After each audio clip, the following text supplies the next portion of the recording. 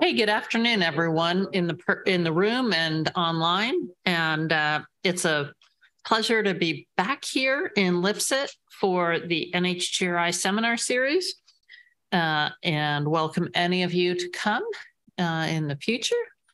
So I'm Julie Segre, and I'm here to introduce Christina Cuomo. It's a real pleasure to welcome Christina to the NIH. Christina is a long-time colleague, although it has taken me a while to get close enough to be able, in fields, to be able to work with Christina. So as a bit of a background, Christina has her Ph.D. in genetics from Harvard, and then did a postdoc at UCSF, and then joined the Whitehead Institute and started to focus on the human genome and joined the human genome closure team. So was part of closing chromosomes 8, 11, 15, 17. Remember when we used to do chromosomes one at a time? That was in 2005, 2006. But really at this same time, Christina was developing an independent research project, becoming a leader in fungal genomics, and in 2007 published one of the first fungal genomes for Fusarium graminarium. This is always my problem with microbiology. I can't pronounce any of these things, but really went on to sort of be the pioneer and be the leader in the genomic studies about fungi and sort of how would genomic information reveal really cool biology about. So for example, in 2009, a study on the evolution of the pathogenesis and the sexual reproduction in Candida genomes. And also, so while Christina's research has focused mostly on human pathogens, she's taken also a larger view of human health and thought about environmental health, and was one of the first people who talked to me about the chytrid fungi that were affecting frogs, and is really just very well versed in the different fungal genomes and works with so many people and is seen as really the person who is leading fungal genomic studies. So today, Christina's talk is going to focus on population genomics and the evolution of virulence traits in Cryptococcus neoformans. So welcome, Christina, and good to have you here. Thanks.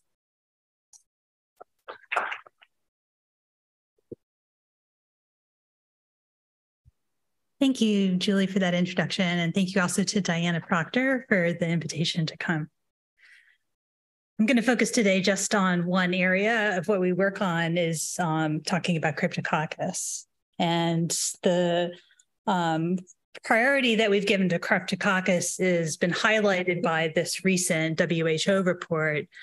This came out just within the last few months, where the WHO prioritized for the first time some of the most health-threatening fungi, and they did this because of the increasing threat of fungal infections and the rise of antifungal resistance, and is highlighted in these quotes that because of that they're becoming resistant to the treatments that we have.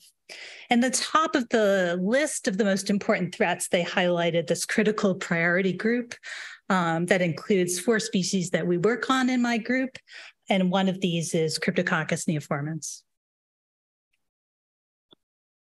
Cryptococcus is a global disease causing meningitis, and it's been estimated to cause over 180,000 deaths per year. But it is of particular burden in sub-Saharan Africa because of the large population of HIV-positive individuals there. And in that, Cryptococcus is causing disease in immunocompromised individuals. But because of that also, it affects people worldwide. In the United States, causing disease in people who are immunocompromised or living with cancers, or who are undergoing things like organ transplants. And this picture just highlights the annual incidence of Cryptococcus around the world. Wanted to also highlight that while I highlighted a lot of some of the other fungi that are human pathogens, including Candida and Aspergillus, that Cryptococcus is very distantly related from them. Here in this phylogeny produced by Antonis Rokas in a paper last year, this is highlighting in red some of the fungal pathogens within the fungal kingdom. Cryptococcus is in a phylum called Basidiomycota that contains a genus of fungi that are commensals and cause dandruff called Malassezia, but otherwise this is not where you find human fungal pathogens. You mostly find them more around 4 or 5 o'clock in this phylogeny where you find Candida, and then dimorphic fungi down around 6 o'clock. So it's not very closely genetically related to other human pathogens. So some of our knowledge is really going to need to be newly discovered about what makes it a pathogen. And within Cryptococcus, there are multiple species. How many species has been a topic that has been pretty widely debated. And wanted to just recognize that there are these 2 large subdivisions called Cryptococcus gattii and Cryptococcus neoformans. I won't be talking about Cryptococcus gattii, but just wanted to mention that this is really different in that it affects immunocompetent hosts and has been found within the United States, particularly causing an outbreak in the Pacific Northwest, and has been subdivided into these lineages or species that are on the top of this tree. But the group I'll be talking about is Cryptococcus neoformans that I've mentioned affects immunocompromised hosts.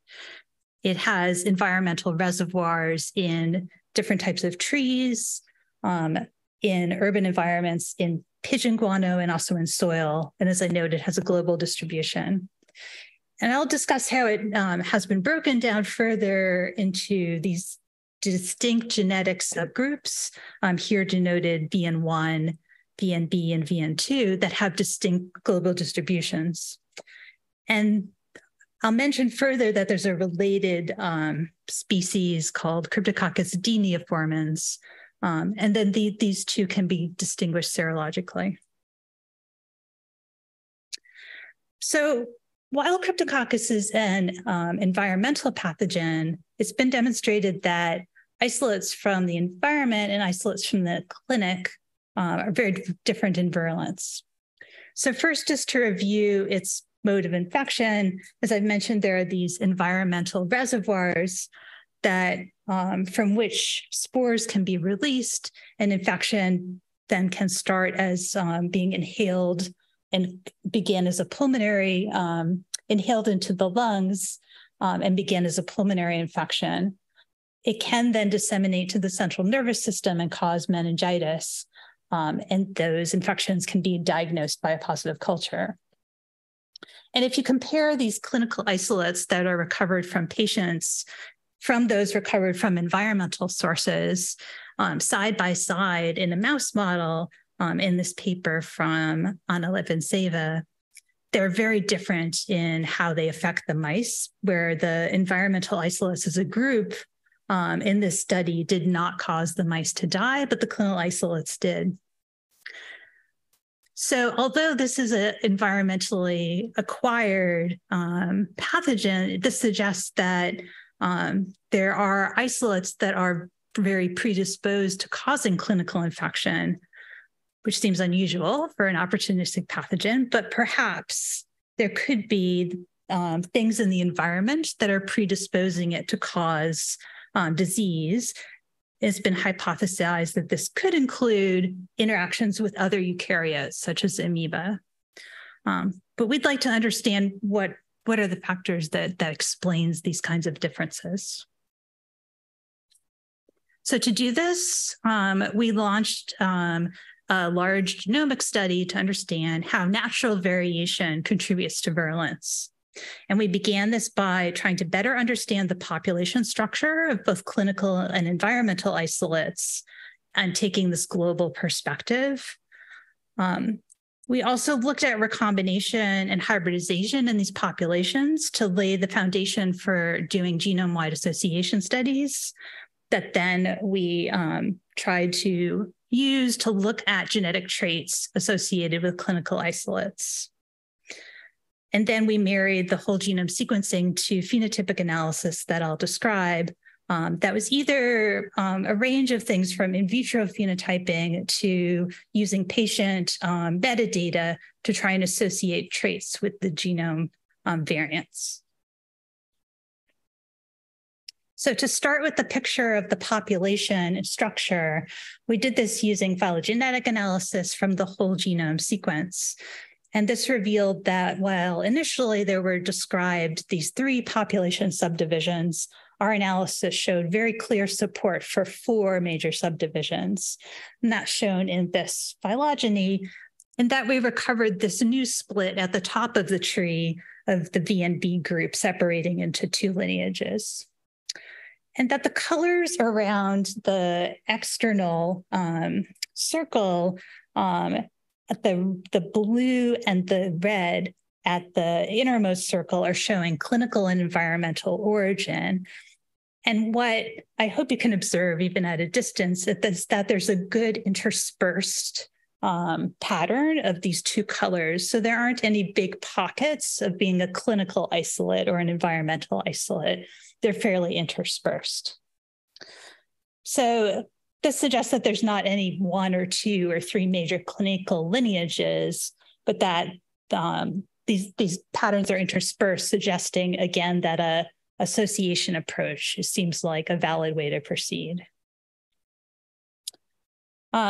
Just to provide a little more context of the type of initial work we did find some additional substructure within one of the lineages called VN1, where it's split very cleanly into 3 separate clades that we gave additional names to. And we found that these were also separated by geography, where one of them that we called VN1C, that is in the principal components analysis that is on the right part of the slide, was entirely composed of isolates from Botswana, which were collected from the southern, represented the most southern part of Africa that we collected isolates from. So whereas in contrast, the other 2 groups in this tree and in the PCA were globally collected. So while VN1 is thought of as a global lineage, this shows that the finer scale picture is a little bit more refined, where one of the groups is actually specific to sub-Saharan Africa. So then to pivot now that we have a clear understanding of the population structure into carrying out genotype-phenotype association, I wanted to just give a picture of what kind of data we were thinking about for some of the phenotypes. We wanted to be able to test phenotypes that were going to be as relevant as possible for thinking about virulence traits. So for Cryptococcus, 2 of the big ones were production of melanin, which is a virulence property, as well as these other ones that are listed here to do with temperature growth, resistance to oxidative stress, and drug, which I won't have time to talk about. And then I will talk about as well some of the clinical metadata as I go through the talk. To carry out the genome-wide association, because we saw such strong population division, we decided initially to separately analyze the lineages and carry out separate analyses for these like VN1 or VNB separately. And we then subset the variants for their functional impact, but we also, because we know that we are looking for probably rare variants to be able to look for things associated for virulence, we decided to collapse signals by gene to be able to find rare variants. And then the test that we run was called GEMMA, which is a linear mixed model. So the first test that we ran was for loss of melanization, which is an assay that you can just run on a plate and measure for each isolate the level of melanin. And the top hit that we got from the GWAS was a loss of function mutation in a transcription factor called BZIP4. And we had 4 different mutations that were associated with this transcription factor in 4 different clinical isolates. And then what they actually look like is shown on this plate, the 3 at the bottom, and then the top row on the right is a little more melanized. And then there's some controls of a wild type isolate that is melanized and a mutant that is not. And then this is just some reproducibility of the assay. This was a gene that in a transcription factor screen by another group was shown to affect melanization. So this was already validated, not by us. So this was a nice kind of positive control that we were able to pull out a real signal.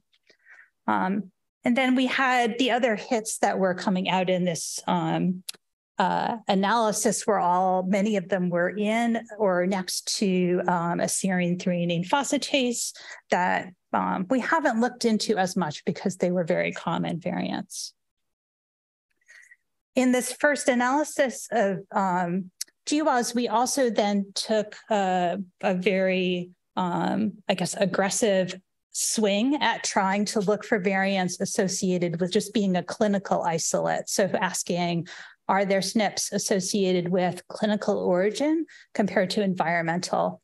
And when we did that, we found that, yes, you can find SNPs, and they are, if you look at the top of the list, what you see is a lot of genes that are linked to virulence factors and genes involved in the oxidative stress response. But many of these mutations are either common or in genes, and some of them are kind of in just linked to the genes in intergenic regions. So nothing directly yet to follow up on, but I think we took this as a positive sign that this analysis looked like it was going to be able to find some signal. But we definitely recognize that just comparing a clinical to an environmental isolate may not reflect the level of virulence. So what we wanted to move to next was to be able to look a little closer to reflect the level of a strain's virulence by moving to metadata of how the patients that the isolates came from fared during the course of their infection. And we did this by partnering with the clinicians who were involved in this clinical trial called ACTA. This was a trial of patients from hospitals in Malawi, and it was a trial for antifungal regimen. And the patients were all HIV positive and had developed meningitis, and the trial was comparing 2 different antifungal regimens. So we sequenced about 300 Cryptococcus isolates. These now are from a different lineage than the previous analysis. These are mostly VN1. And with this study, working with the clinicians, we selected this metadata that the clinicians thought might be useful for us to think about comparing, including the fungal burden, how fast the infection was cleared, and then things to do with how the patient fared during the infection, the mortality, how long they survived, and things to do with their mental status reflecting the meningitis. And again, one of our preliminary assessments was plotting some of these features on the phylogeny to ensure, to evaluate if there was any jackpotting, again, of phenotypes of genetically related isolates, which again, we did not observe, suggesting that there's no, again, kind of single genetic lineages representing strong phenotypes. So the other initial look we took at the metadata was just comparing it to determine what had the strongest correlation just with itself. And In doing this, we found a very strong correlation between the fungal burden, or the colony forming units coming from the CSF, and the patient mortality. And when we looked at the fungal burden in the CSF, there's a very wide range that was observed in the counts that came out. So this plot is showing for isolates from these different VN groups and a few from VNB, that there's a very wide dynamic range here plotted on a log scale of these CFU counts. So from this, we thought this was going to be a good place to start of a GWAS with the level of fungal burden, because it was it looked like it was a good measure of death and it had a wide dynamic range. So we ran the GWAS with the fungal burden, and we were able to find that there was a very strong association for variants with genes involved in virulence. And this provided some interesting hits, including one of the top hits was a gene that is the target of azole drugs, ERG11. This included multiple genes involved in capsule, which is the polysaccharide coat that is on the outer part of Cryptococcus and also considered a virulence factor. There's a gene called SGF29 that I'll mention, because I'll come back to, that is involved in histone acetylation and also melanization and virulence, and other genes involved in thermotolerance or iron. So this is a pretty encouraging list. You can see there are definitely kind of single hits that come up on this Manhattan plot, which I'm showing here, just the 14 chromosomes of Cryptococcus and the p-values of the individual SNPs. So in terms of follow-up, we selected the most highly significant loss of function mutation, and working with John Perpick's lab at Duke, they tested this gene in a rabbit model. This was a loss of function mutation in a phosphofructokinase that is involved in glycolysis. When this gene was deleted in the lab strain H99, in a mouse model, it did not affect the survival of mice in an infection model. But when they tested this deletion in a rabbit model that has some advantages for recapitulating what infection looks like in a human, it significantly reduced the fungal load that you measure from CSF in the plot on the right. And that is the phenotype that we were associating on. So this was recapitulated. I also want to highlight, importantly, that while we find many interesting hits from the GWAS, a lot of the top genes that are highlighted now with this version of the slide and noted with HPs in the cloud above within the red plots are hypothetical proteins. And in fact, as noted here, nearly a third of the most highly significant variants are these genes with very little or no predicted functional annotation. So there's a lot that we have yet to learn about Cryptococcus gene function. Kind of as I alluded to in the slide of phylogeny, Cryptococcus is, again, just a lot of phylogenetic distance away from other known fungi from which we can infer function. So to start to do that for one gene, again, we took what was the most highly significant GWAS association, a frame shift in an unknown protein.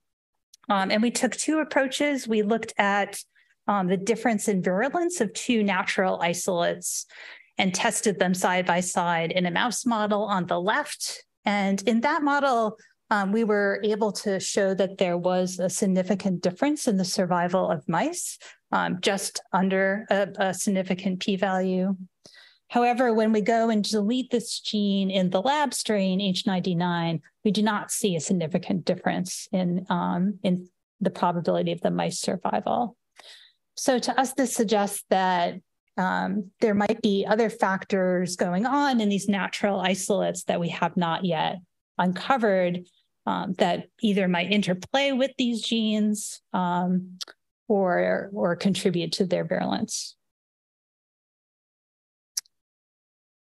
We also are taking advantage of all these sequenced genomes to look at what larger other forces may be at play and looking at selection across all of these lineages that I've mentioned.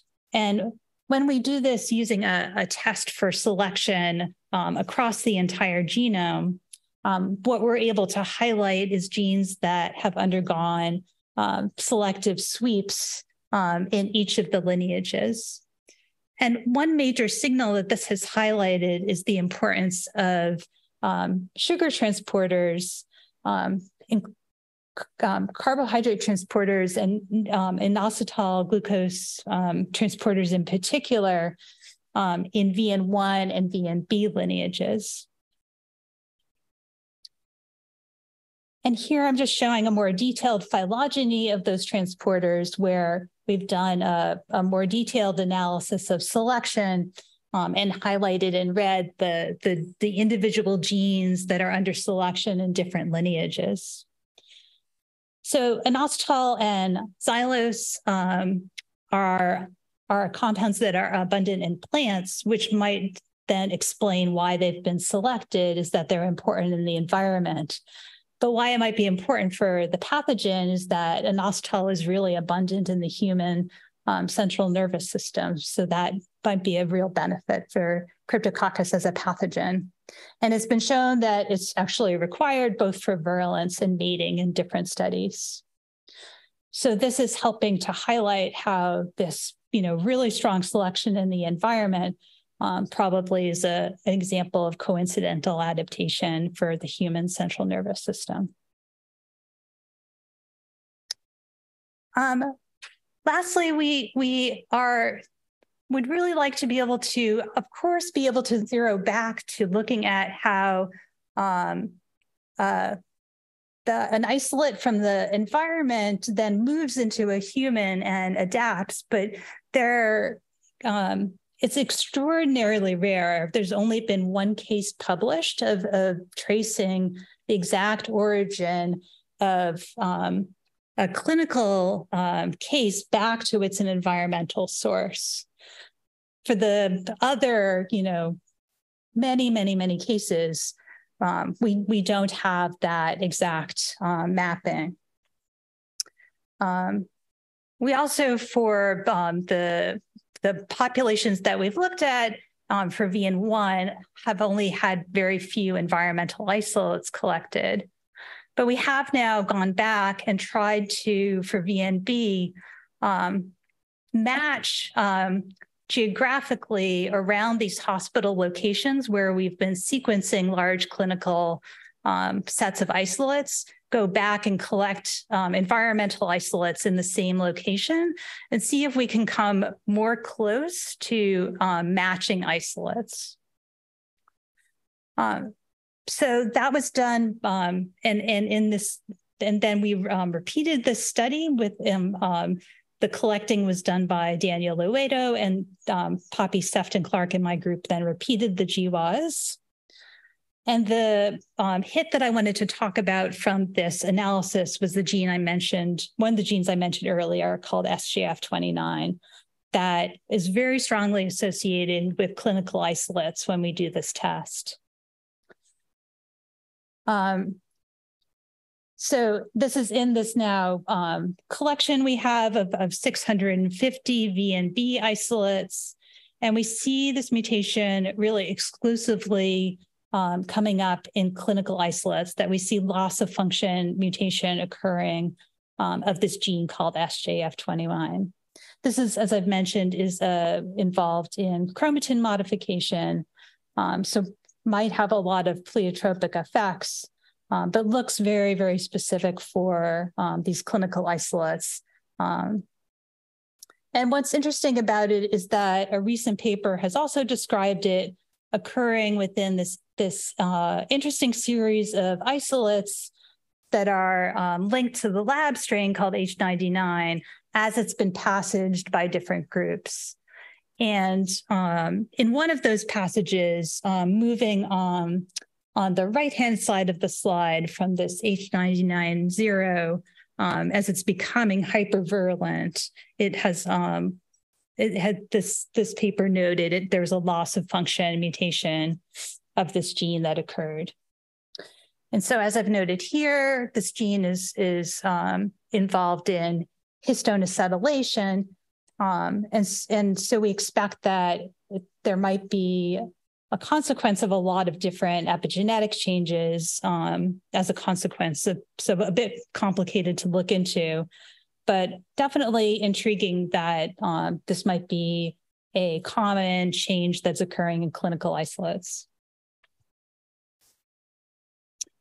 One other common mechanism we've uncovered that's occurring in clinical isolates is aneuploidy, which is very common and has been known about in Cryptococcus.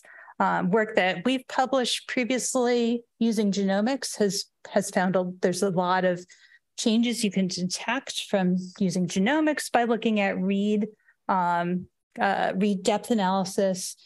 And of course, landmark analysis from Jun-Kwan Chung's group demonstrating that aneuploidy of chromosome 1 will allow resistance to azole drugs to emerge. We had also identified a case where you could get targeted duplication of genes that can confer drug resistance. And this is an extreme example where in this case, you could get 13 X amplification just of the drug target in this one clinical isolate. So we went back and looked at first just at the active clinical isolates that I described for ones that display aneuploidy. And I want to focus on first the ones in these plots in dark blue that have an entire chromosome that's aneuploid. So in the phylogeny, they're noted with the dark blue circles around the tree. So they're of diverse origin. In the chromosome plot, they're most commonly chromosome 12 and 9, but they are multiple chromosomes. The light blue is partial chromosome aneuploidies, which can be of more different chromosomes. And then on the rightmost part of the slide demonstrates growth data that's showing that the aneuploids grow more slowly. So this is doubling time, and both at 30 and 37, there's a significantly slower growth that you observe for the aneuploid cells. There has also been work from Neil Stone and Tahana Bekanek demonstrating that in a series of isolates from the same patient that kind of echoing what the Kwan Chung lab has shown, that you can pick up an extra copy of chromosome 1, but this is unstable and confers heteroresistance to azole drugs over the course of recurrent infections. We do not see that there is very much chromosome 1 aneuploidy in these ACTA isolates, but most of them were taken at the beginning of the trial. So the patients have not yet undergone their full azole therapy yet, so that might not be surprising. So most of the isolates were capable of growth on fluconazole. Only one had this chromosome 1 aneuploidy. And there's some others that were not aneuploid that could grow on fluconazole. But what we see much bigger picture is in larger cohorts is just a huge bias for clinical isolates to be aneuploid compared to environmental isolates. So here, looking at VNB as a whole, this group of 650 isolates that we've sequenced, we see that 13% of isolates that are clinical are aneuploid compared to 3% of environmental. And again, we see this kind of this same signal of maybe chromosome 4 and 12 being the most frequent clinically. Environmental, it looks like also chromosome 4 is very common, but it's much smaller numbers. And we also looked back at a larger set of VN1 isolates, looking back not just at our data, but other published data. So 1,400 isolates.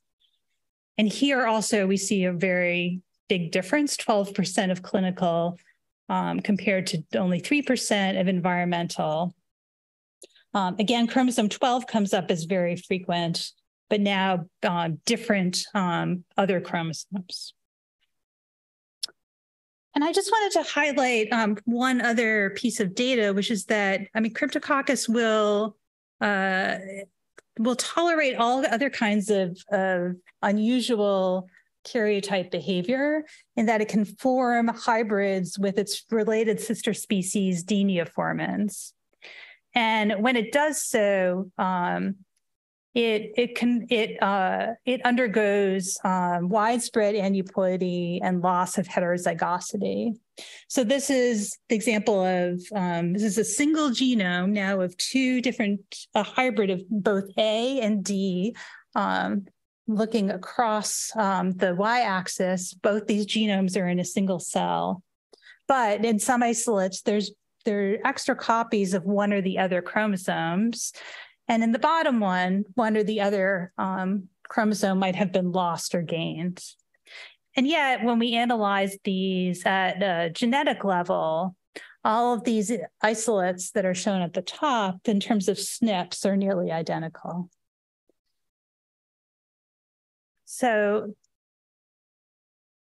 and if you look at a finer scale at some of these AD hybrids, this is one that has an example of one that has resolved itself to a close to haploid level, but has undergone crossing over between these A and D haplotypes. So to wrap up this, just this part of some of these unusual features, I just wanted to highlight the level of genome instability that Cryptococcus can undergo that appears much higher in clinical isolates, and question if it could be due to stress or provide some kind of advantage, to which we don't yet know the answer. And while we know there's an advantage to chromosome 1 because of the role in drug resistance, it does seem that other chromosomes are more frequent, and whether or not that's just because they're tolerated or if they might provide an advantage, I think is yet to be understood. We know that in Canada, there are particular triploides that provide an advantage for living in certain niches. So it seems possible there could be those things to find in Cryptococcus. And then I think it's an open question of how, how can Cryptococcus tolerate this level of aneuploidy when it's clearly such a growth disadvantage, for example. And then to wrap up the genome-wide scans that I talked to you about, we've begun to show that clinical isolates can be used to find variation linked to melanization and clinical origin. And I didn't show data on drug resistance, but it's in some of our papers. And the direction we're moving for this work is to increase our power. We're definitely underpowered for the types of variants we're trying to find. And we also would really like to just measure virulence directly by pooling isolates to be able to kind of side by side be able to associate on virulence. So we're sequencing additional isolates and working on those additional phenotypes. So in some of the time that remains, I wanted to talk about newer work that's ongoing that I thought might be of interest to a genomic audience. And it's a comparative genomic project, stepping back, thinking about how Cryptococcus has evolved and kind of an unusual finding that came out of that. So again, I started out some of the talk talking about how Cryptococcus is not very closely related to other pathogens. But now I'm going to kind of zoom in around it and look at what's kind of immediately outside of it. And it's within this group of species listed here. The Cryptococcus, neoformans, and gadii are related to these other species, some other Cryptococcus and some other Quaniella. Some of the names have changed, I'll show on the next slide, that are mostly saprobic taxa that have been isolated from different types of arthropods, from other types of plants. There's some that are mycoparasites or soil. And so we, working with Joe Heitman's group at Duke, thought that if we sequence these species related to Cryptococcus, that might give us a view into how the human pathogens differ if we could just zoom into their genomes. So we initially had started this with Illumina sequencing, but we have since moved to completing all of these genomes with long-read sequencing, and have now this kind of complete view of this Cryptococcus clade at the top and the sister genus Quaniella at the bottom. And the top group in red encompasses the pathogens. And then there's several Cryptococcus below it that are not pathogenic. And then all of the Quaniella are just related saprobic species. So one way the pathogens differ is that their genomes are a little bit smaller. That's the first column. They're about 18 up to 19 meg. The genomes of the other species are a little bit bigger. And so they have slightly fewer genes as well. But in evaluation of the conserved gene content, all of these look pretty complete in terms of our efforts at predicting genes. So we looked at gene conservation by building orthologs across all of these species and looking at conservation patterns. And this is work from Marco Coelho at Duke and Sage McGinley-Smith, who's an undergrad in my group. And we looked initially at patterns to see what was the predominant patterns, but then have focused in initially on the groups that were unique to some of the pathogens, such as this group, those just found in the pathogenic species. And what's striking, just for starters, is how few there are of them. There's only 53 orthologs, and they include some genes that are of potentially interesting function, glycosyl hydrolase, some transcription factors, oxidoreductase, a whole lot of genes of unknown function. But what they do not include is all of the canonical virulence factor pathways, which are found in all of these species. So when you think about all of the genes required to produce capsule or melanin, which we think about as Cryptococcus virulence factors, those are found in all species.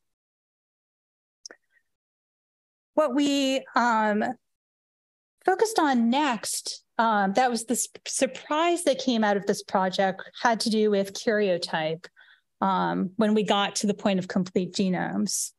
And that while many of these genomes and all of the pathogens had 14 chromosomes, chromosome number varied from 3 chromosomes to 14. And that you could infer based on some of the ones with 14 in 2 of these species, that it appears that we would estimate the ancestral chromosomes that there were 14 chromosomes, that we could align, we could paint over the 14 chromosomes between these 2 species, between these 2 groups, and they look fairly syntenic. But if we look now across the Quaniella, where the chromosome number varies so widely, And we start painting from one of the ones that has 14 now across the other species. What I hope you can appreciate is that there's been a really unusual pattern of chromosome fusion that has occurred in these species. And in particular, with the species that have 3 or 5 or 6 chromosomes, there's mainly been one chromosome that's been the object of all the chromosome fusion. And this is just a little more detail on what has taken place. So starting from the 2 species in the top 2 rows that have multiple chromosomes, what has occurred is a series of fusions where there's been an inversion that has occurred next to the centromere, which is then lost. The centromere is lost in then the fusion chromosome that is then present at the bottom. So this is not, I'll show a model on the next slide. But in the process of all of these fusions, it's not just simply chromosomes joining together. It's a series of inversions linked to centromeres. So all of this then process probably inactivated all of the centromeres, so you end up just with the one centromere that is the ancestral one. One other thing that we have followed up on is that the centromere length is pretty different in all of these species. We can predict this computationally by looking at this class of transposons. I'm just showing an example on the right-hand slide of what centromeres look like in Cryptococcus neoformans. It's not exactly the same. It's not the same elements in all species, but we can identify similar elements at all of the centromeres in these species. And further, Marcia Parra in the Heitman lab has proven these are centromeres using chromatin IP methods. But what is striking is that the centromere size has changed in these species, but it's not that the species with 3 chromosomes have the tiniest centromeres, but definitely the Quaniella as a group have very small centromeres compared to the Cryptococcus. So this is a bit of a whiteboard slide to end this part of the talk. We're trying to think about how this has occurred because we need to join things together while making inversions and inactivating centromeres. So this could occur by fusing centromeres and by fusing telomeres, and then inverting, or the other way around. I think some things to add layers into the ideas we think about is that we don't see any loss of telomeric genes. So there haven't been telomeres getting chewed away that are kind of instigating the process. And neither really do we see kind of centromere genes kind of adjacent to centromeres being lost. So it's really a fine scale process that kind of initiates this kind of fusion events, and definitely unusual that they're all being joined to a single chromosome. So just to wrap this part of the talk, and this will be the end, is that we are thinking about kind of the evolution of Cryptococcus as thinking about, that a lot of the canonical virulence traits for how what we think about as a pathogen are already present in a lot of the saprobes. A lot of the capacity to be a pathogen, if we just think about gene content, might already be there. And that we have to understand specialization at a finer scale to think about how the pathogens have adapted to become pathogens. And that the last story is what I just talked about, is thinking about karyotype evolution and how this unusual mechanism occurred. So I wanted to acknowledge a large number of people who contributed to the work I talked about. In particular, I'll call out Poppy Septon-Clark, who did a lot of the Cryptococcus population genomics, and Sage, who's worked on this comparative project in my group. At Duke, we worked very closely both with John Perfect and Joe Heitman's group, and Jenny and Marco and Marcia in their labs. And then the ACTA clinical trial was a close collaboration with Tahana Baconic and Tom Harrison's groups. And I would be happy to pause here and take any questions. Well, thank you, Christina. And people can go to the microphones in the aisles and also pose questions online, and we will be monitoring those. And I see people already going to the mics, but I'm going to ask a question anyway. I've got a couple. So I'll start with one about the transmissions and your thoughts that they are coming from the environment into patients. And I wonder, I mean, that was originally the model with Pseudomonas aeruginosa and cystic fibrosis kids. And then it was shown that on top of that, there actually was a fair amount of transmission occurring in the hospitals. And so I guess I wonder if there are any strains like that have, that you're seeing repeatedly that maybe would suggest that there is some patient-to-patient transmission within the facilities, and some strains that maybe have optimized a fitness landscape for colonizing human hosts. We are working with a data set now that, so the data that we worked with for the ACTA trial was from these just 3 hospitals from Malawi, but we are working now with a data set that's from a 4th location.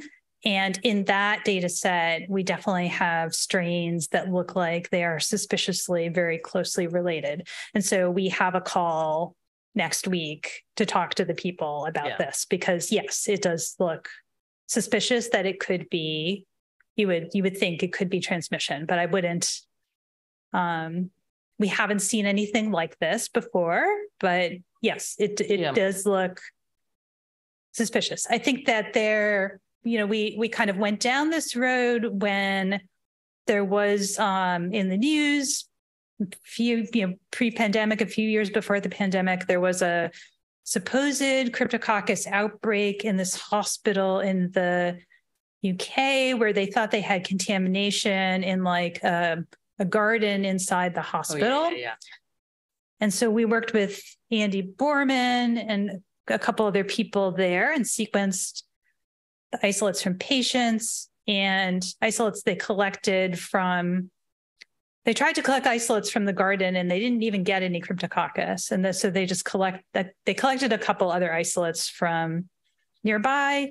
The long story short, nothing was related in that case. So a lot of these cases, there's just a lot of diversity. We do have this one case of this other site in Africa where it looks like there could be some genetic relationships. Hi, great talk. So the aneuploidy sort of lower fitness yet more common in the isolates sort of locked in a question.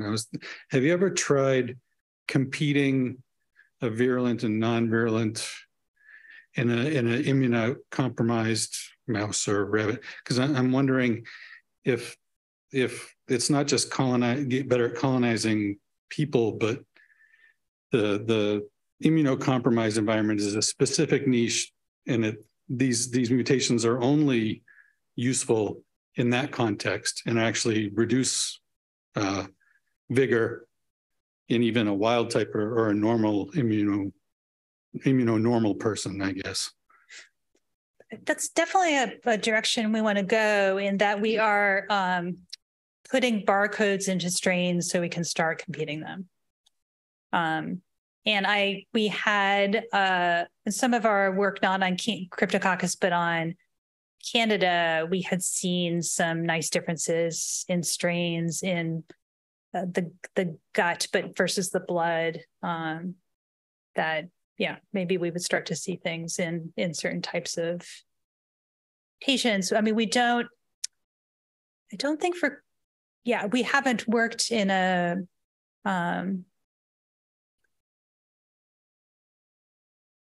I'll have to think of. I'll have to talk to John Perfect about if there's a good how we're accounting for the immunocompromised part in the animals. Yeah, that's not.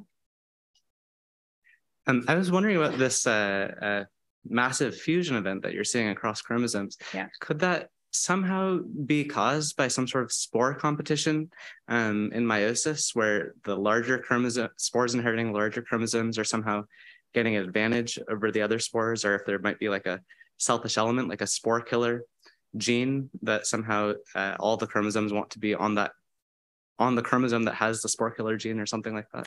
It's an interesting idea. We would take any ideas like that, because we've been trying to, I think we've been stuck figuring like why it seems like it would just be more of a disadvantage to be dragging around that big chromosome during mitosis. So yes, thank you for the idea. I had an idea, and then we'll go to the online. Or I had a question. Sorry, I didn't have an idea. Do you think that these could be used as a model for chromosome fusion or karyotype evolution? I mean, you've got it now, but are you seeing this happening, or could you use these species to try to force karyotype evolution and learn more about the process?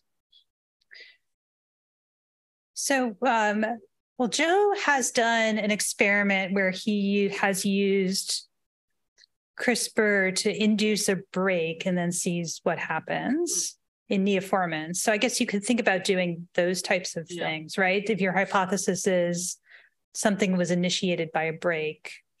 It seems that in neoformans that centromeres are also favored sites of rearrangements. So I think that's just part of the story, is that's I don't know if it's because of proximity, if centromere clustering is part of what's going on, and that's initiating you're just starting initiating rearrangements, and then something goes awry. Yeah. Okay, we have a question from Andrew Hasley. Sorry, I don't know how to pronounce your last name. He asks, could there be an underlying relationship between the aneuploidy tolerance and the unique karyotypic evolution in the environmental strains?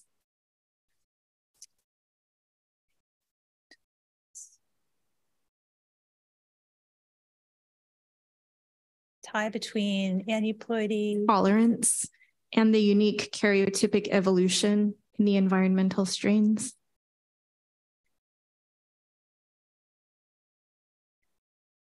Well, there seems to be less aneuploidy in the environmental strains. I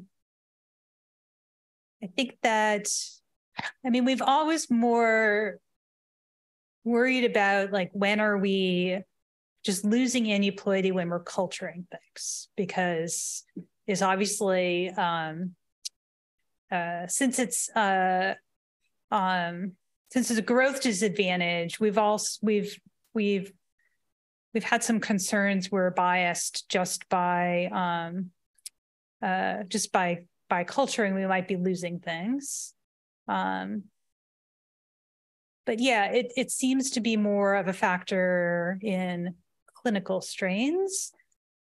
I think that I haven't seen as much of I think I'm beginning to become convinced that there's both the frequency is higher in clinical strains, and that there's a specific chromosome. The biggest signal is chromosome 12 in clinical strains. Okay, and then I actually had a question, which was, did you look at the bird poop isolates separately from the environmental isolates? I mean, I wonder whether passage through a host actually, I mean, we know for Candida albicans that passage through a mammalian host increases the mutation rate. And I wonder if it's something specific about the mammalian environment, or... So they tend to be more of the VN1 isolates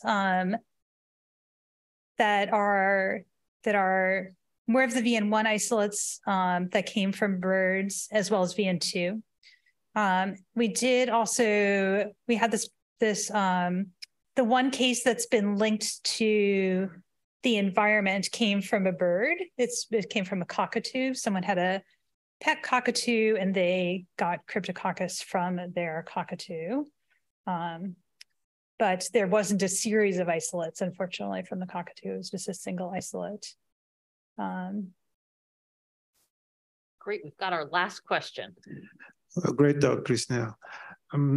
Quick question about the selective sweep in your slide. So do you have in your isolate, are they all haplotype or do you have diploid also? My question is, do you have a selective swipe or could you have also clonal interference in your data set? There are some diploid Cryptococcus that we did look at that separately in the genetics paper that we published, but I didn't talk about any of those here. Yeah. Okay. Thanks so much, Christina, for a wonderful talk and for visiting us at NIH.